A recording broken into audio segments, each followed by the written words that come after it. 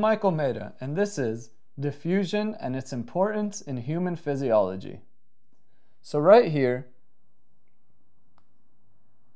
I have a stomach. But first, we need to understand what diffusion is. Diffusion is the passive movement of molecules from an area of high concentration to low concentration. So on the left, we have a high concentration of molecules. On the right, we have a low concentration. So the molecules will diffuse from the area of high concentration on the left to the area of low concentration on the right.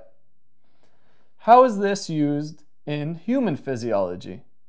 So over here we have the stomach. When we eat food, we have a high concentration of nutrients in the stomach. This is our bloodstream going to different cells in the body. So, before we eat, our bloodstream has very low concentration of nutrients.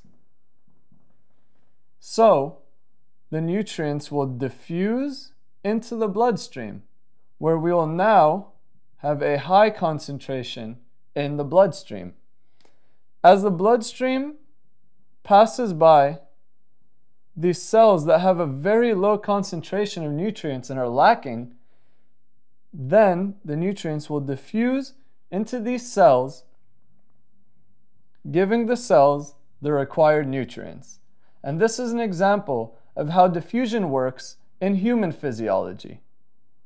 I'm Michael Maidaa, and this has been Diffusion and its importance in human physiology.